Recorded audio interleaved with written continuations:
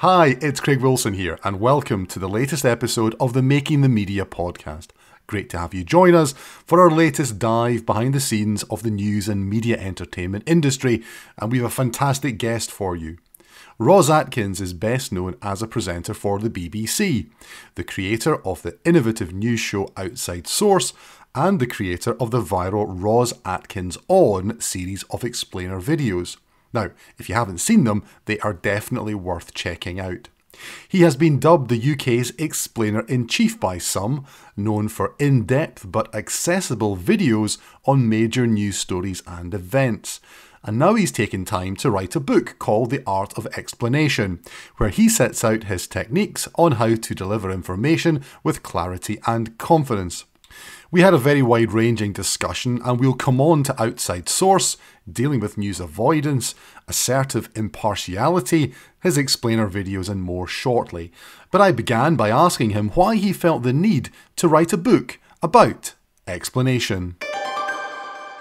When I started to think about, well, how do you explain yourself clearly? And it's a question I've been wrestling with all the way back to my degree in history, to be honest, and how you take on complex stories and issues in history and explain them in an essay. But of course, I've carried on doing that as a journalist. And as I've gone through the last 30 years, I've developed a system that I use to try and take on explanation, in particular, complex explanation. And at first, I really saw that as something that was underpinning my work as a journalist, and it does, and that's the first and foremost thing I use it for.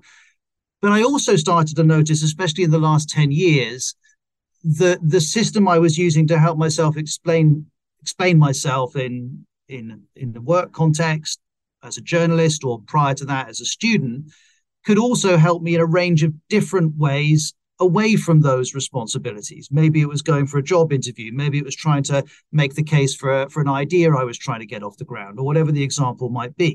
So suddenly I started to see explanation as being something that really could help me in a whole range of different interactions in my life. And that felt like an interesting area to explore.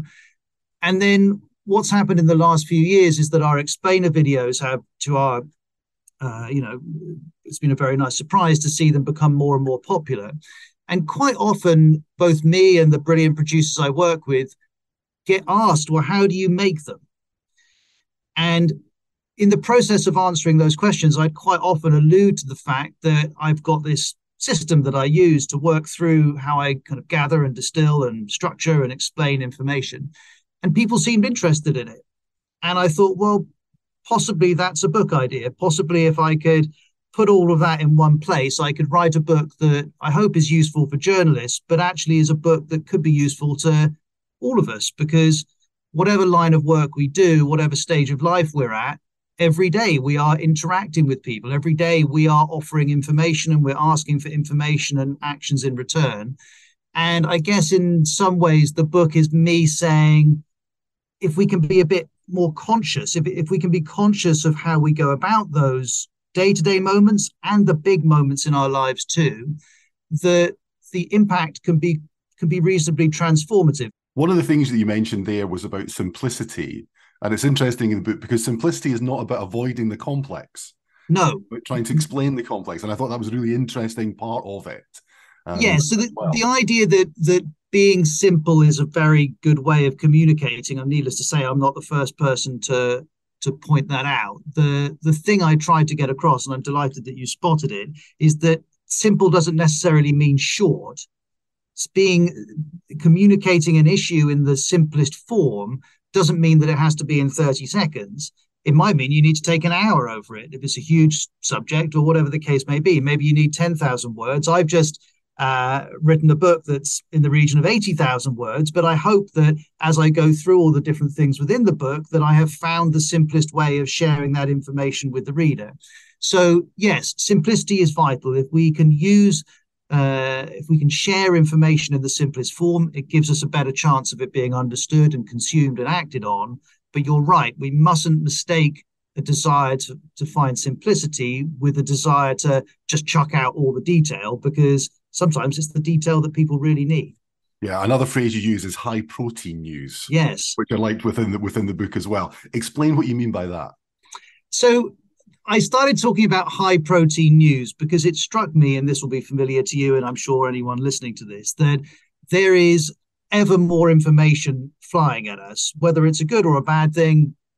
It's reality. There's information swirling all around us, infinite amounts of it coming at us from a range of different sources. And as a consequence, there's huge pressure, if we are trying to communicate effectively, on saying to people, the information I've got for you is worth you giving my time. And the calculation when we were making Outside Source, and then when we started making the explainer videos as well, was, well, look, I'm aware you've got a lot of options. You could watch Outside Source, you could watch one of my videos, or quite frankly, you could opt to do 101 other things instead. And I was making the calculation, well, if you are going to choose to listen to me, I'm going to make sure that for every minute you do, you get a lot in return. And that's what I meant by high protein news. I sometimes felt that when I was both consuming the news in lots of different places and also when I'm being communicated with in a range of different ways, I sometimes think I am interested in this subject, but I'm not sure I'm getting enough per minute to really stick with this. And I didn't want people to feel like that when they were either reading my book or watching me do the news. So high protein is not about rushing. It's not about rattling through things as fast as you can. It's not about just chucking as much dense detail into every minute that it becomes completely inconsumable. It's about finding ways of being simple and being clear and being engaging and being consumable, but while doing all of those things, guaranteeing that you are giving people a decent return on the time they're investing on listening in listening to you. Yeah, one of the things that when I worked in newspapers, I was interested in page design, and I read Harold Evans' book. And one of the things that Evans talked about was the use of white space and the effective use of white space in newspaper design, which I thought was really interesting because I often feel within sort of television context and other things, people try and fill the white space. They try and they feel that they have a need to kind of fill the time available as opposed to actually focusing on. And is that something that you see, that people try and pad things out and actually need to focus much more on the detail and the essential elements of what they're trying to convey? So it's interesting you highlight the idea of white space. I like that thought a lot. I suppose what I think about when I'm approaching an explanation is, if I can distill the information I've got, first of all, can I identify the essential information and get rid of information that's, not irrelevant, but not necessarily essential to understanding whatever I'm explaining? Can I distill it? And then also, can I get that information and the language I use around it in its simplest form? Because if you can do those two things, you create what you're calling white space, or in broadcasting, it might just be a bit of breathing room. What I'm not trying to say is that every last article or written piece of explanation or every presentation or speech or whatever the case may be, idea pitch, is just rammed full, indigestible. What I'm saying is that actually you can create space, you can create white space, you can create breathing room to make what you're saying consumable without necessarily compromising on the detail. And the way that you do that is to make sure that you're reasonably ruthless about distilling the information down and getting rid of unnecessary words, unnecessary additional information around that. And, I think in the book, I reference a famous Steve Jobs story from when he was developing, I think it was I can't remember if it's the iPod or the iPhone off the top of my head, but either way, the story still holds. And a designer came in and said, we can't get it any smaller. This is as small as we can get it. And Steve Jobs drops let's say it's the iPhone, I can't remember which one it was, the iPhone into a fish tank, and he says there are bubbles in there. And his point was there's still space. And I like that idea because when I'm often wrestling with a script at work and I'll think, I just feel like it's a bit rushed, it's all a bit packed in, my first instinct isn't just to remove a section, though I might have to do that. My first instinct is to go back to the language that I've used and see, actually, are there simpler ways of doing this? Are there pieces of information that I don't need? And almost always there are. And that way you can create space in a confined area without actually losing the core, the most essential information of what you're trying to get across. You mentioned earlier on, Ros, about the explainer videos that you do, and they can take a complex subject and explain it perhaps in 3 minutes, but perhaps in 6, 7, 8 minutes, depending on what it is. Do you think part of that is also, I think a number of years ago, there was a view that, everything's going to be 30 seconds, 45 seconds, and else people will switch off. When in reality, the audience deserves a bit more credence and people are interested in detail. They are interested in understanding the context of where a story comes from. Yeah, I think there's something in that. I suppose I would say that both of the things you're saying are true. There are certain video platforms and there are certain consumers who do want things very, very quickly.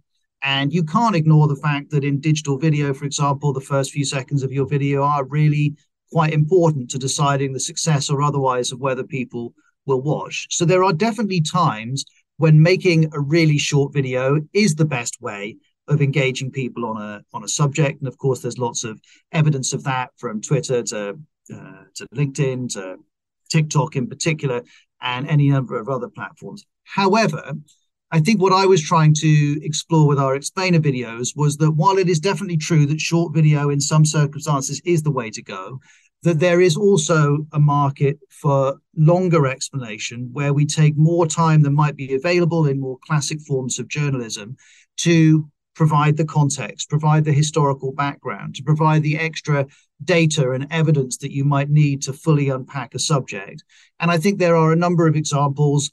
Newsletters is one, podcasts is another, any number of different video formats on YouTube is another. There are examples on the TV as well, of course, where people will watch for longer because they do want that extra information. And that's really a space that I'm trying to explore. I don't think, though, that it disproves that in some situations people do want really short, focused, snackable video. I think the reality is that both of those formats, both durations, both the very short, the medium length, which I guess is the arena I'm in, and much longer programming too, can all find audiences when they're done well.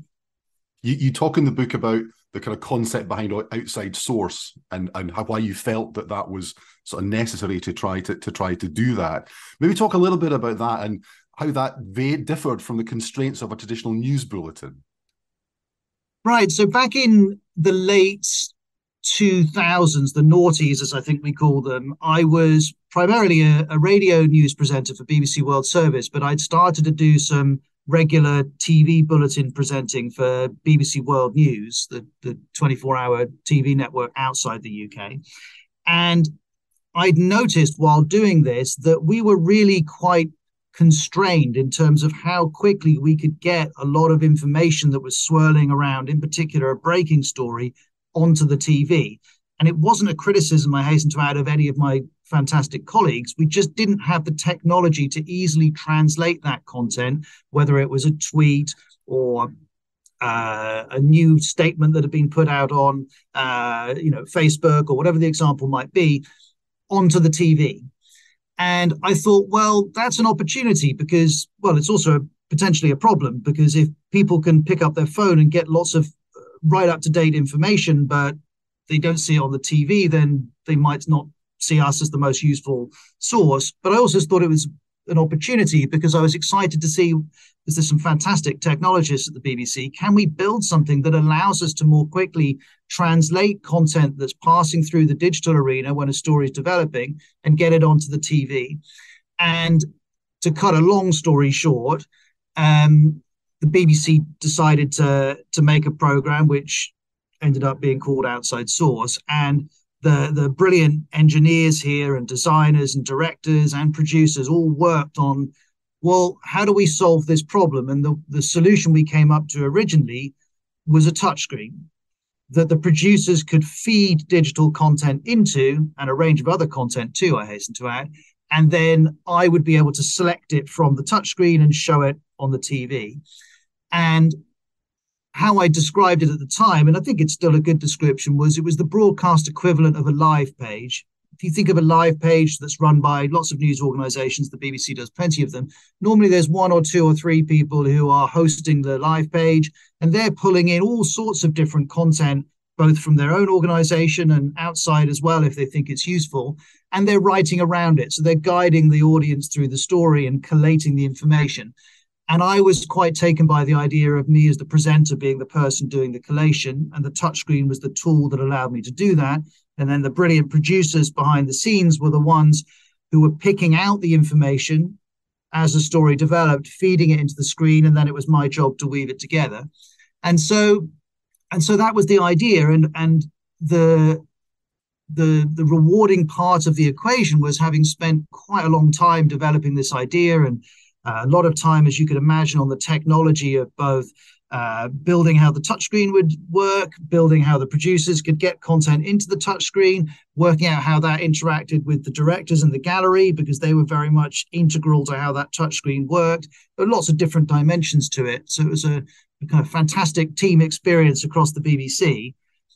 And then we went on air, and when stories broke, we were able to get stuff on air to show our audience stuff that we were getting much, much more quickly than we had been able to previously.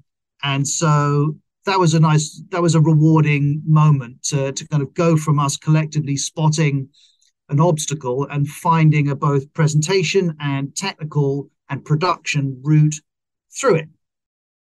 In telling stories in a different way, whether it's with outside source or whether it's with the explainer videos, do you think in some ways you're trying to address what some people would refer to as news avoidance, where people have in their heads that either the agenda is grim or that the way that programs are told and stories are told turns people off, and you're trying to do things in a slightly different, more appealing way to them? So that's an interesting question. I suppose the first group I had in mind when I was thinking about the explainer videos were people who were already aware of a story, but were also perhaps feeling a little overwhelmed, understandably, because we all often feel this way, by the volume of information and issues and claims and counterclaims swirling around that story or issue. And I imagined the videos being a product that could help in that situation. So I wasn't arriving going, you've never heard of this story, you really need to pay attention. There's nothing wrong with that. There's plenty of stories where that applies, but that's not really what I'm doing. I'm arriving on a story and saying, you've probably already heard about this, but if you're feeling confused by some elements of it, or you quite reasonably not managed to keep up with every twist and turn, if you watch for 5 minutes, let me take you through it. So that was really aimed at people who would be aware of the news, but perhaps were looking for something different in terms of how journalism responded to it. And I should say, I see my videos as a complement to all the other types of journalism. I'm not I don't feel like I'm in competition with them. But certainly I felt there was an audience appetite for something which took people from the beginning of a story or issue all the way through to the end. And so that was what I had in mind. You're right, though. News avoidance is a huge issue. If you talk to the heads of any big news organization, or frankly, medium or small news organization, they'll tell you, if you said to them, who are your rivals or what's the main competition that you see at the moment, they'll of course list some other news organizations, but all of them will say news avoidance is an issue. And I think that, journalism certainly, and always has had to, stop and consider, well, how our general purpose as journalists hasn't changed. We want to tell you what's happened in the world. We want to explain it. We want to hold people to account. We want to analyze how issues and stories fit together. Journalists have been trying to do that since there have been journalists. We always need to stop and think, is the way our journalism is manifesting itself right for the people that we're trying to reach? The formats our journalism take shouldn't be fixed at all. They should be something that we're constantly appraising. And with the issue of news avoidance, which is undeniable, it's definitely in my mind all the time that you need to think about what form is your journalism taking to make sure that it's working for people, that it fits into their lives. And so I wouldn't presume to say that our explainer format is a solution to what is a bigger and wider problem for our industry. But it is certainly the consequence of me, and back in 2019 was when I first started thinking about them, stopping and thinking, okay, the way I'm doing my journalism at the moment is working very well on the TV, I hope, but it's not working as well as I'd like it to in the digital arena. And that's my problem, not the audience's problem. So what am I going to do about it? And this was my response to it. And the final thing I would say is that it seems to have been popular and useful to people, which, of course, we're delighted about. But that doesn't mean it's going to carry on being popular and useful to people. It might be that something that has worked for people for the last 4 years might work for a couple of years more, and then we need to come back again and reimagine it. And that constant stopping and checking and saying, my journalistic purpose stays the same always, but the way it manifests itself can change. That's kind of ongoing. I never stop really questioning whether I'm doing the form of my journalism is the right thing for the situation I'm in. And often I'll conclude, no, it's not quite right. And we'll try and evolve it or come up with something new. There's a description, which I don't think it's a phrase that you coined, but someone else did, which is assertive impartiality, which you talk a little bit about in the book.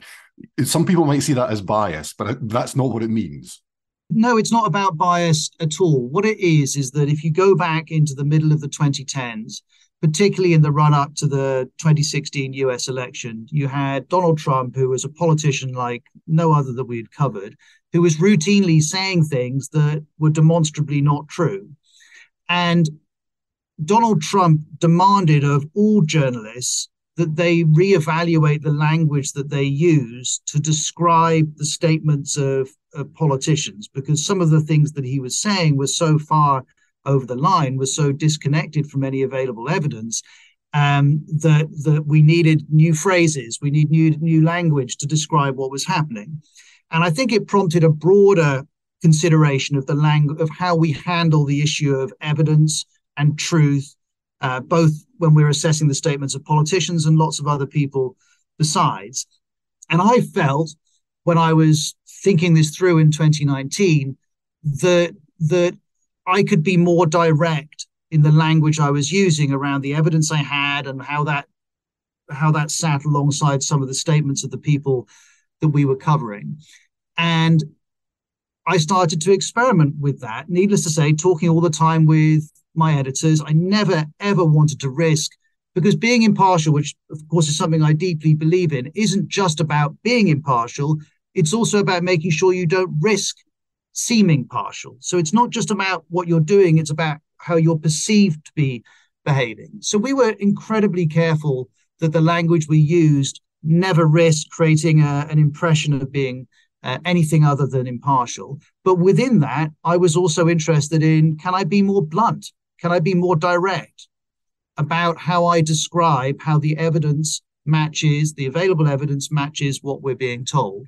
And people noticed a shift in the language I was using, and a lot of people seemed to like it. And that became known as assertive impartiality.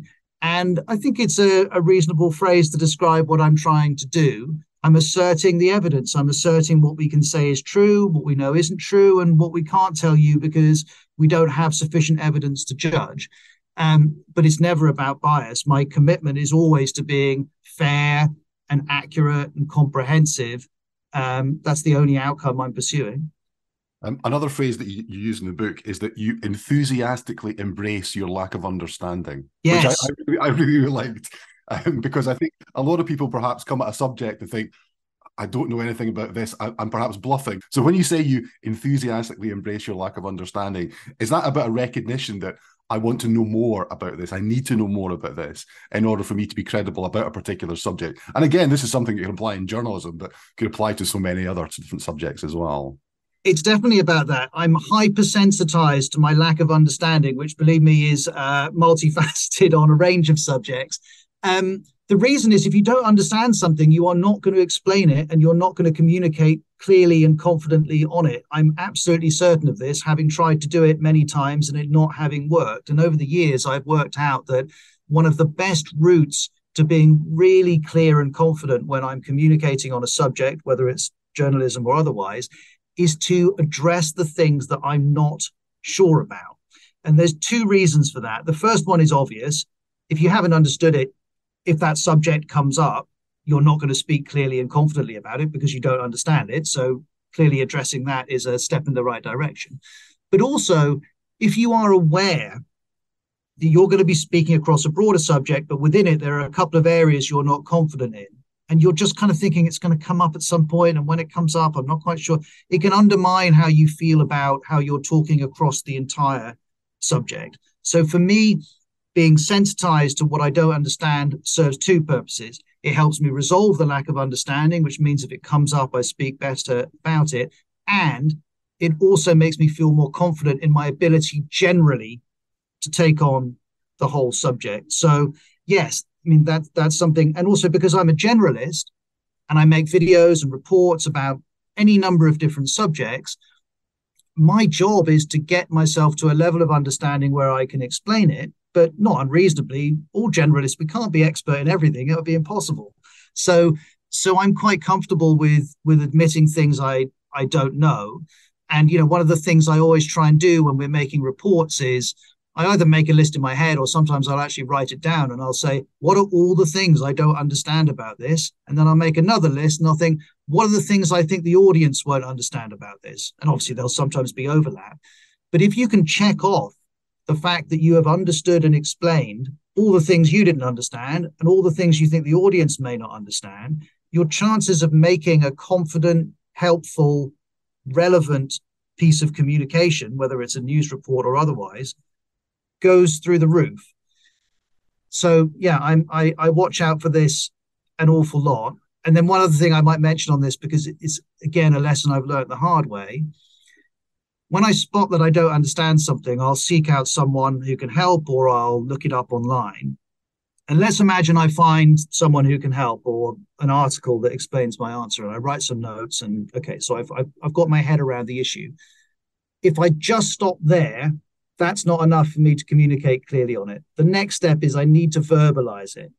So even if I've got to the point that I've spotted the thing I don't understand and I've helped myself understand it, the third part of the equation is I need to say it out loud. And this is a lesson I've learned the hard way, but also the lesson I've learned, in a more positive way, which is that, let's take an example. I was down in Downing Street a lot last summer when Boris Johnson was under a lot of pressure. And I might have already thought, okay, there was part of a process I didn't understand. Now I've found out the information and I do understand it. But I'd often be standing next to a colleague like Rob Watson, who's a brilliant political correspondent of ours. And I'd say, Rob, if I describe this part of the process this way, does that capture it?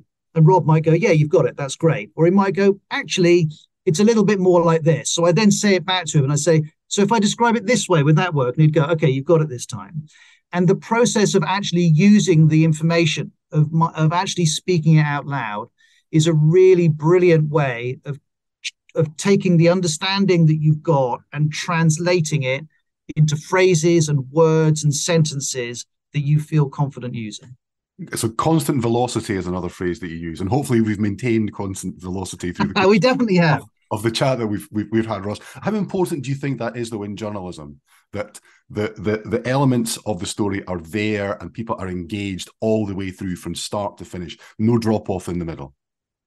Well, of course. I mean, the lesson again, this might seem like an obvious thing to say, but the lesson I learned when I started out as a BBC World Service radio presenter is, you can have the best last 25% of a story you've ever made, but if the middle's boring and people switch off the radio, they're never going to know about that last 25%. Like, you have to hold people all the way through, and being really strict about the fact that you're maintaining a level of engagement and that you're maintaining a level of relevance in the information that you're passing on, that you can hold people, is absolutely vital. And being strict about that and being disciplined about that in journalism and in lots of other forms of communication is absolutely key. I mean, I tell a story, I think, in the book about a video that we were making about Donald Trump and Afghanistan. And we'd made the video. I think we'd made the video. We had made the video. And after the event, one of my editors, Andrew, came over and he was like, there's a middle section that I just don't think it's good enough, basically. It's not that it's terrible. I just don't think it's good enough that people will get through it. And me and another colleague, Tom, who had been working on it all day, were quite wedded to this middle section. And we were like, nah, da, da. And then we kind of toed and froed it for 15 minutes. And then we watched it back one more time. And Andrew was just right. The middle section wasn't good enough.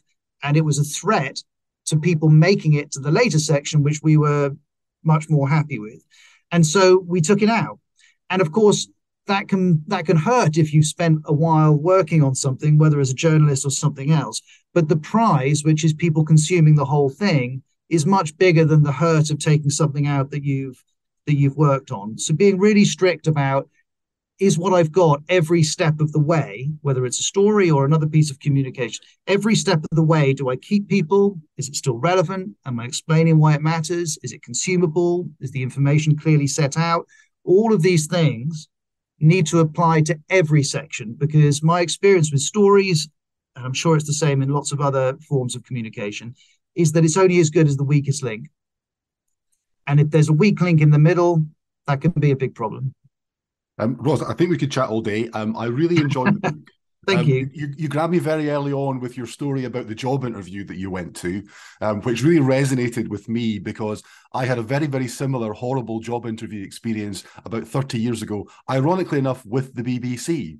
But anyway, that's a story for another day. No, I felt your pain as I sat there halfway through my first answer to my first question, thinking this is not going well, and then had 40 minutes of pain directly afterwards. So it really resonated with me. There's lots of great advice and tips in the book itself. So thank you. I really enjoyed that. But there's a final question I ask everyone on the podcast. So I will ask you, which is, what is it, if anything, that keeps you up at night? So in a work context, the thing that always keeps me up at night, it's twofold. It's, have I been factually correct, and have I been fair? We spend so long on our videos and our programming, making sure that we are fair and that we are factually correct. And if there's even a 0.001% chance that I think that something that we're about to release isn't quite right, I'll fret about it, and then I'll go in the next day and we'll look at it. And often, almost always, there isn't a reason for concern because we're very, very, very diligent about this. But that would be the one that would keep me up at night, because my reputation and the BBC's reputation rests on being factual and being fair. We take it unbelievably seriously. And of course, we would never deliberately not be those things. But when you're building a story up, these are sometimes very, not with factual stuff, but being fair there's no rule book on being fair. It's an assessment. And so that is something that I think about an awful lot. And, like with any aspect of journalism, but especially in this area, I always ask for, you probably notice I do this a lot, and I've mentioned it in the book a lot. I always ask for advice. I always ask for advice. And if in doubt, we don't. But that's something I think about. That's something, it's unbelievably important to me and my colleagues that we get that right. And sometimes these are delicate decisions and we take them seriously, and I could definitely lose sleep over those. Being fair and factual, great advice for any journalist, of course. Thanks to Ros for joining us on the podcast with some really fascinating thoughts on a lot of topics. What did you think? Join in the conversation online through the various Avid social channels, or with me, Craig AW1969, on both X and Instagram. You can always email us, of course. We are makingthemedia@avid.com. Now check out the show notes for a podcast episode with the head of regions at Channel 4 News in the UK, discussing their use of data journalism. And you can also read a blog about some recent innovations from Avid in the news space. That's all from us for now. Thanks again to Ros, thanks to Matt Diggs, our producer, and thanks to you for listening. Join us next time for more in-depth discussion of the topics that matter to the people making the media.